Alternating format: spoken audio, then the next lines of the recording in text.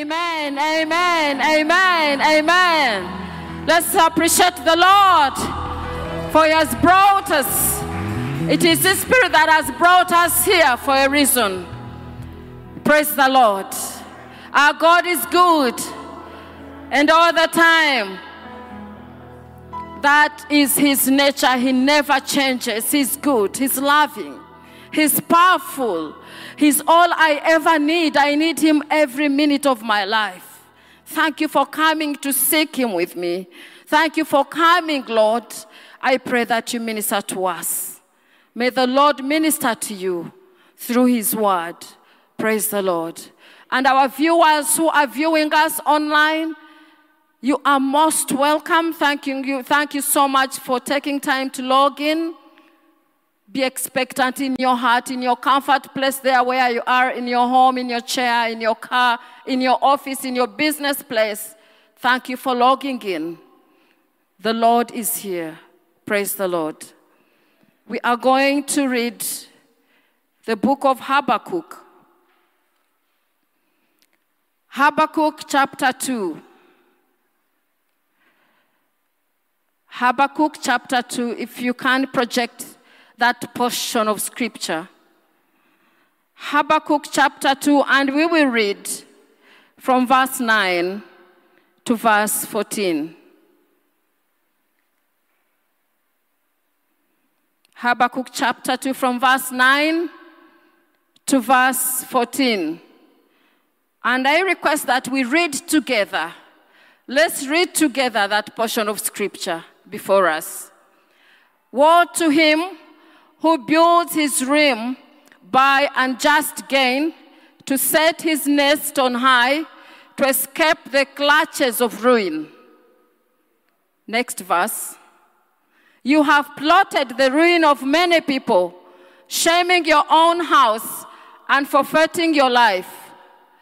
The stones of the wall will cry out, and the beams of the woodwork will echo it. Woe to him who builds a city with bloodshed and establishes a town by crime.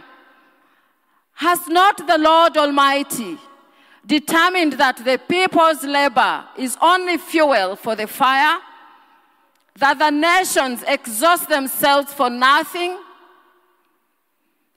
For the earth will be filled with the knowledge of the glory of the Lord as the waters cover the sea. Praise the Lord. That is the reading. That is the word of the Lord. He begins by saying that woe to him who gets evil gain for his house, for his family. That woe to him. Doomed is that person who gets gain through evil schemes, or who has what the Bible has called evil gain for his household. Friends, God is a loving God. He loves us so dearly that he brings his perfect word at the right timing. Perhaps he sees you and me looking here and there. All we want is gain, but how do we get the gain? All we have is a need, but how is that need being fulfilled? How is it being met?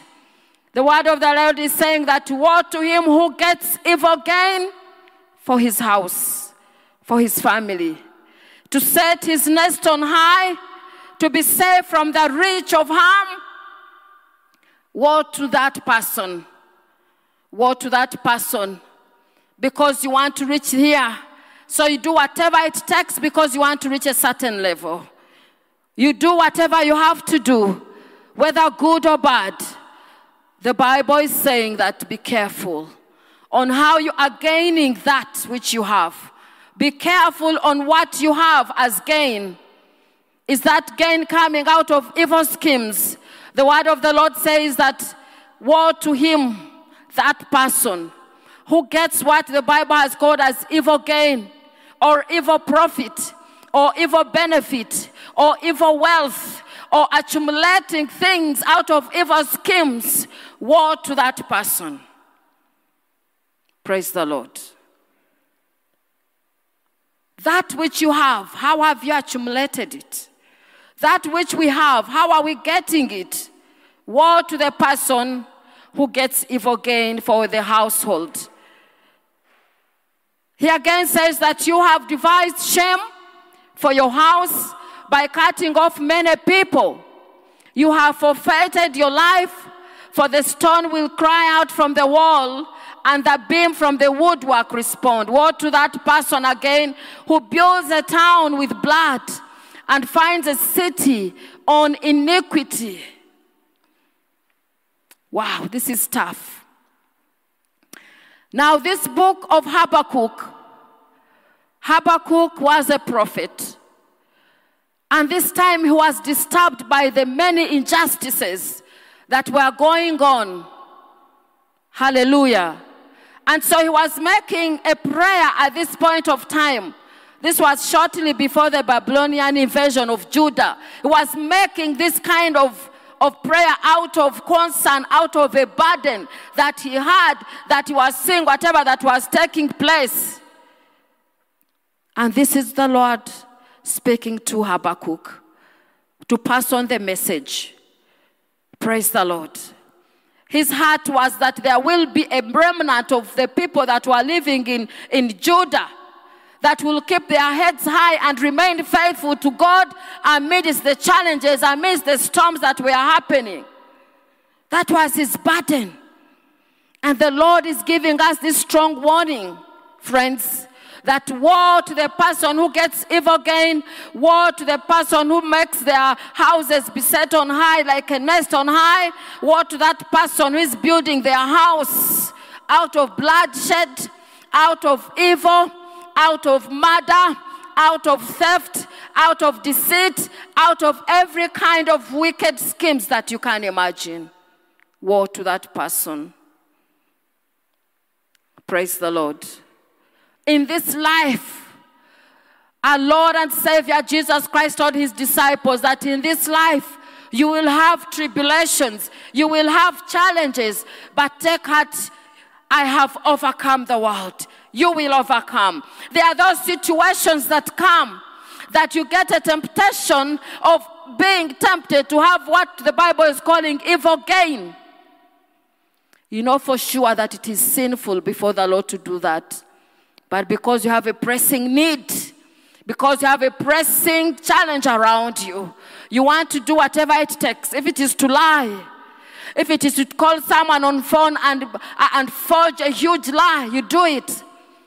If it is to do what the Bible calls bloodshed, you are ready. I have seen lots of things happening, praise the Lord, where people give up their own people just because they want wealth. I have ever prayed for a girl, a little girl of senior 2 by then. The stepmother had sacrificed her because she wanted wealth. And so while praying for this girl, the demons began to manifest. And I asked them where they were coming from. And they mentioned the name of the stepmother. And I asked why they had come. And they said that because she took care of her, so when we asked her for a child, she gave us this one. In exchange for wealth, people are willing to give up their own. People are willing to give in their stepchildren. People are willing to give in their relatives. Evil gain. Evil gain. Accumulation out of wickedness. Accumulation of wealth out of wickedness. Procuring wicked gain for one's family to move from one level to another. People are willing to do anything. How is it with you, my brother, my sister? When you have a storm around you as a family, what do you do? The word of the Lord is saying that woe unto everyone that person who accumulates evil gain. Woe unto that person who sets his nest on high. Woe unto that person who devises shame for their house. Woe unto that person who is building their town, who is building their city, who is building their family out of iniquity, out of bloodshed. Praise the Lord. Whatever we have, the question is, how are we getting it? Wow, it's reflection time. It is reflection time. Tell your neighbor it is reflection time. May the Lord search our hearts and point to that very person, and point to that very need, and point to that very aspect where you know that has been evil gain. There's nothing that satisfies that getting something out of clean hands. It satisfies one's soul. Praise the Lord. In a wicked and evil generation, in an era like this where there's a lot of evil happening around, the word of the Lord is so clear that woe unto that person who gets evil gain to set themselves and their entire family and household on high. This applies to every one of us. Every one of us comes from a family. Every one of us has a need. Every one of us at some point is challenged. And how do you get out of there? Is it out of deceit, my brother? Is it out of telling a lie? Is it out of deception? Is it out of going out to do immorality? Is it out of robbing someone? What exactly it is in your life? Praise the Lord. It is amazing. It is amazing. Verse 14. Let's project that verse 14, which is the center of our sharing this afternoon. For the earth will be filled with the knowledge of the glory of the Lord as the waters cover the sea. A time is coming when the world will be filled with the knowledge of the glory of God. In Isaiah chapter 11 verse 9, it also says that the earth will be filled with the knowledge of the Lord. A time is coming when the knowledge of the Lord will be known by everyone, every living creature. A time is coming when the sovereignty of God, when the power of God, when the glory of God shall be covered on the whole universe. That time is coming. No one knows the hour. No one knows the time. But you and I have a privilege of having an idea of that glory because of Christ Jesus, the rock of our salvation, the redeemer of our lives, the shepherd of our souls, the one who changes situations, the one who challenges every challenge, the one who calms every storm. You and I have the privilege because of our Christ Jesus, who lives forever. And because he lives, you and I can face tomorrow with all victory. Praise the Lord. Tell yourself that I can do all things through Christ who gives me strength. You can do all things. We can do all things. I can do all things through Christ who gives me strength. I do not have to give in to the enticing words of the enemy. I do not have to conform to the standards of this world, to the standards that have a lot of deception, to the standards that have a lot of evil, just because I want to be there. Praise the Lord. The Lord is my shepherd. Tell your neighbor, the Lord is my shepherd. The Lord is my shepherd. The Lord is my shepherd. I shall not want. The Lord is the creator of heaven and earth. All the silver and the gold belongs to him, my brother, my sister. Get out of that cocoon of deception. Get out of every kind of compromise and live for Christ Jesus. Praise the Lord. He gave up all it takes to redeem your life and to redeem my life. He gave up himself. He paid a price. Praise the Lord. And a time is coming, my sister, my brother, a time is coming when the whole earth will be filled with the knowledge of the glory of God. That every living creature, old and young, male and female, youth, old, young, a child, we will all know that there's a living God. We will all know that there's a Redeemer. We will all know that the glory of God is real. Praise the Lord. That time is coming. It's an assurance that the time is coming. And friends, we have a privilege. You and I have a privilege. What a privilege that we have to be called children of God. We have a privilege. I do not know if you take a moment of time to know that you have a glimpse of the knowledge of the glory of God by simply accepting Christ in your life and living inclined to the Word of God. He is the Word of God. Praise the Lord. Just reflect on your life and your personal walk. Reflect on your personal walk, my friend. Our God is sovereign. And His sovereignty, the sovereignty of God, the power of God, He's called the God of heaven and earth. He owns it all. He owns it all. He owns your life. He owns my life. He can do it for you, my sister, my brother. He can do it for you, irrespective of how big it looks like. Time is coming when the whole universe will know that He is Lord.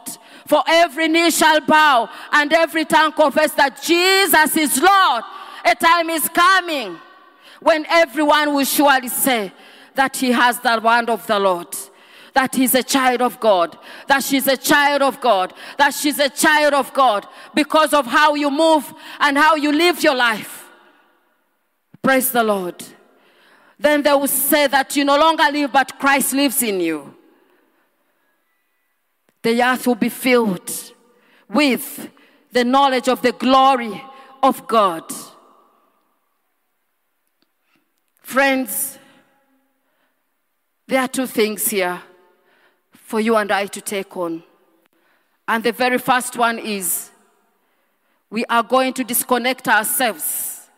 We are going to be deliberate on disconnecting ourselves from every kind of lifestyle, from every kind of thing, from every kind of habit, from every kind of company, from every kind of thing that surrounds us. You know yourself better. Disconnect yourself from every aspect that is evil in the sight of God. You know, this heart is deceitful, my friends. The heart is deceitful. Even when we say, Lord, Lord, you are Lord of our lives, the heart is deceitful. But you know what? The Lord knows our inside out. He knows us. He knows that there's this one thing that you struggle with just because you want to gain out of it. Totally surrender to Christ. Totally surrender to knowing the Lord in your life. Totally surrender to the Lordship of Christ. Let the Lord live in your life, friends. Our God is sovereign. Let's disconnect ourselves from any company. Let's disconnect ourselves from every kind of situation that is compromised before the eyes of the Lord. You know, He's always looking at us. His eyes are always looking at around us, looking at us, what we are saying, what we are doing, what we are thinking, what we are going through. He knows us. What I love most about this God is that He loves us all. He's a loving God, friends. He's an amazingly a loving God, that even when He sees whatever we are doing, He brings in this word that you and I may disconnect ourselves from everything that is called evil gain. Praise the Lord. There's a lot of spirit of compromise that goes around. And so item number two, let's be spiritual alert in prayer. Let's be spiritual alert in prayer, my friends. We can only know that actually this is evil gain when we have the Spirit of God living in our lives. We cannot have this spiritual sensor in our lives, my dear brother, sister, if we are not living in the presence of the Lord. Unceasingly, let's seek the Lord. All the time and always. He says that whoever seeks me will find me. Whoever seeks me will surely find me. I am here for you. Whoever seeks me will find me. I am standing always at the door of your heart, knocking, just wanting you to acknowledge me. Shall we acknowledge the power of God in our situations, friends? There are people, when they get challenged in life, they easily give up. They easily give up. The things of God delay. Things of God take time. Things of God, I don't understand them. And there are believers who give up. There are believers who are at the verge of giving up, because perhaps the Lord has not answered yes to their prayer for a long time. My friends, even us who are watching online, our God is sovereign. Just a little time, in his beautiful time, he will make things all beautiful for you. Do not allow your heart to be anxious and so live in a life of compromise. There's a lot of compromise that gets on. I am very, very challenged and burdened in my heart, where I find a believer is a believer, but also into witchcraft. A believer is a believer in the names of believer, but is also into immorality. A believer is a believer, but also in all sorts of evil schemes, because they are looking for what? Evil gain. Our God is powerful. Let's increase your faith. Item number 3. As I wind up, your challenge, your storm, your situation, your family, your business, your marriage, your employment, there is nothing that is hidden before the Lord. And so item number 3, I'm saying increase your faith in the sovereign God, and then you see the sovereignty of his God, of this God that I'm talking about. Praise the Lord. Our God is sovereign. Tell your neighbor, our God is sovereign. Our God is sovereign. If we can only have an idea of the sovereignty of God, then we'll stop to doubt him. Then we'll stop to give our lives in a double standard life, lukewarm Christianity. Praise the Lord. We will totally surrender to the leading of the Holy Spirit. We will totally surrender to the Lordship of Christ. Our God is sovereign. Praise the Lord. He is able to do that which you think is hard. He's able to get you out of that situation. That is the sovereignty of God. That is the glory of God, that the word of the Lord is saying, that all earth will surely know that the glory of God is alive in your life. The earth will be filled with the knowledge of the glory of God. This was a prophecy by the servant of God, Habakkuk, that a time is coming when the whole earth, when your whole village will know that the glory of God is in your family. Praise the Lord. Praise the Lord. Just have your faith lifted up.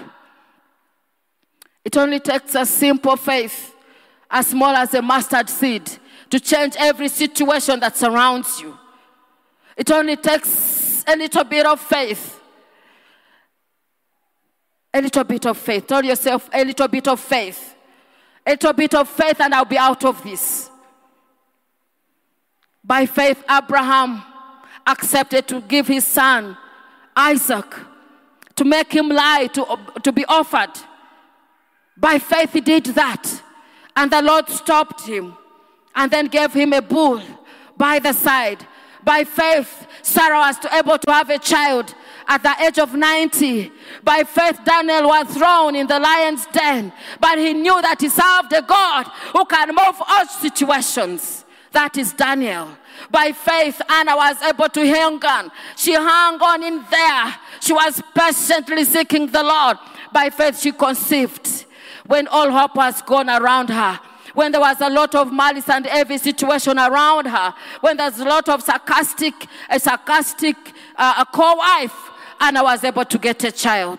By faith, my brother, my sister, Esther went into prayer with fasting, and the whole situation changed. Instead of Mordecai being hanged, it was Haman.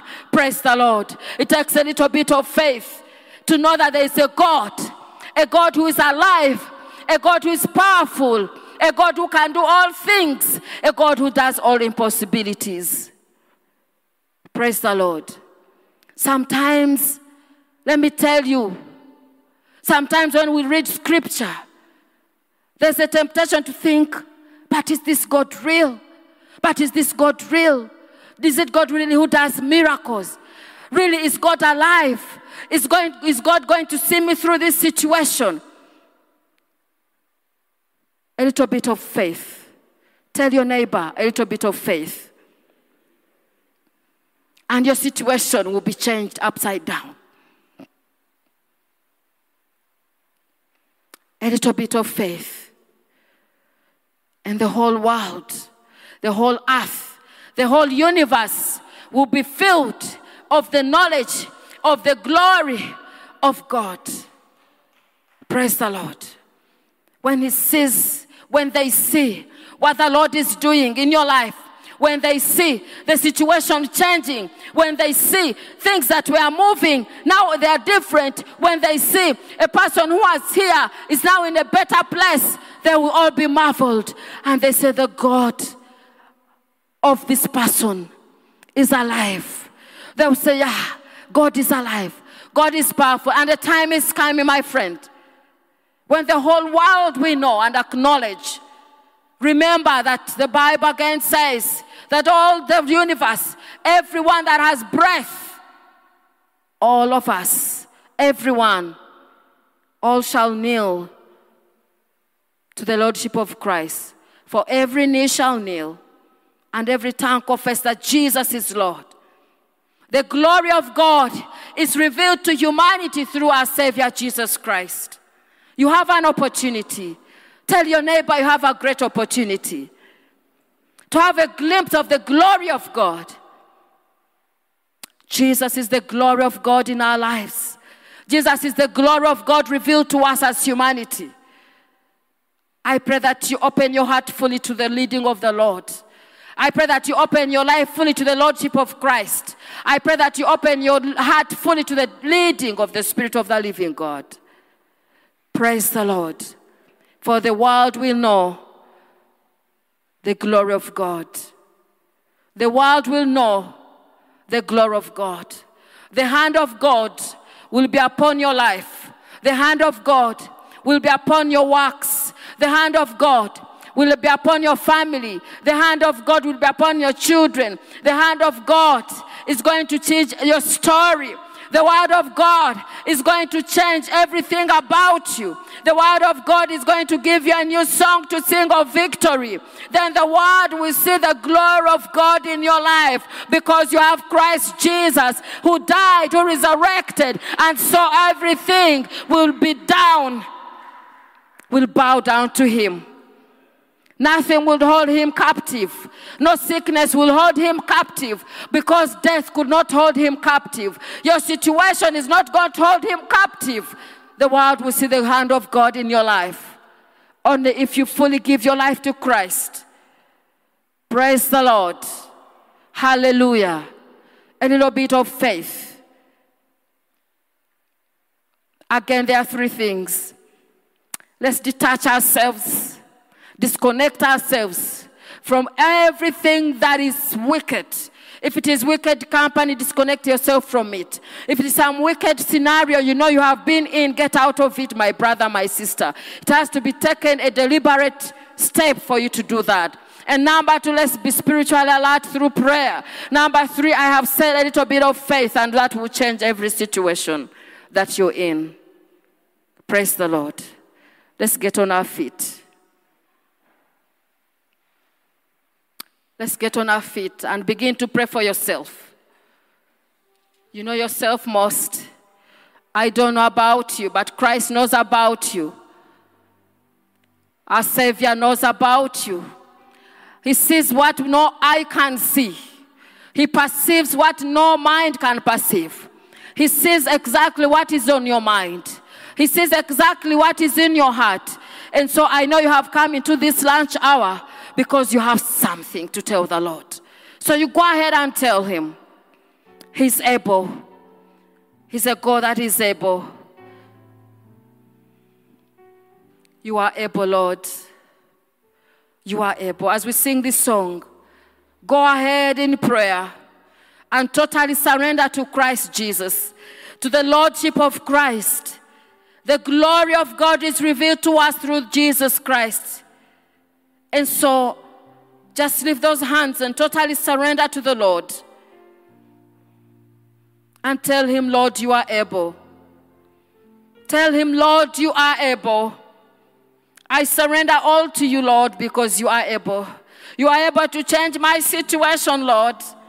You are able to make something new in my life, oh Lord. You are able, King of glory, to change my name. You are able, Lord. You are able. You are able. You are able, Son of God. You are able. You are able. You are Raise those hands and tell him you are able, Lord. You are able.